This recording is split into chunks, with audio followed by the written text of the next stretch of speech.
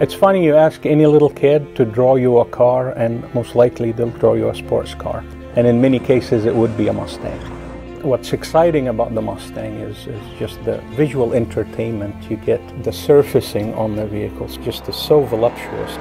As a designer / artist, I've drawn Mustangs on paper with a pen. I've painted it in acrylics, oil paintings. For design we use markers. I like colors. I like positive colors. Colors induce energy. The GT350 is in such high demand that it's difficult to get a hold of. Having worked on that vehicle program, I'm very excited that Ford is actually extending the build into the 2018 model year.